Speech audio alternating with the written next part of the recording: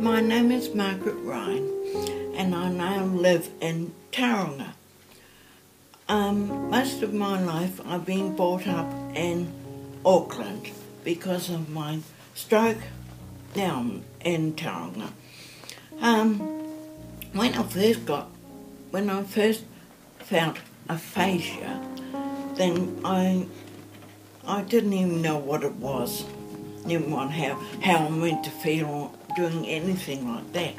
But when I had aphasia the first time, that's when I discovered I couldn't walk, talk, or talk to anybody, and nobody could understand me. Oh, that's terrible. Because I couldn't speak to anybody and know that the person I'm talking to understood me. I spent the first 5 years of that stuff feeling all those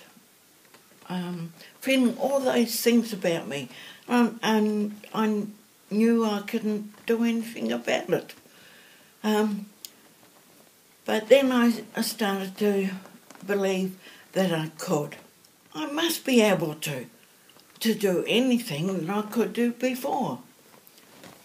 But I couldn't write, I couldn't talk, and I couldn't even sing. But before that, I was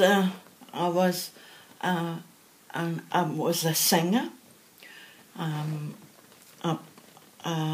a recording artist, and I have my own business. 6 years after I had a stroke, I met Robin, and he took me along to the first place that they had, and that was the first time I heard the voices that people were going to sing.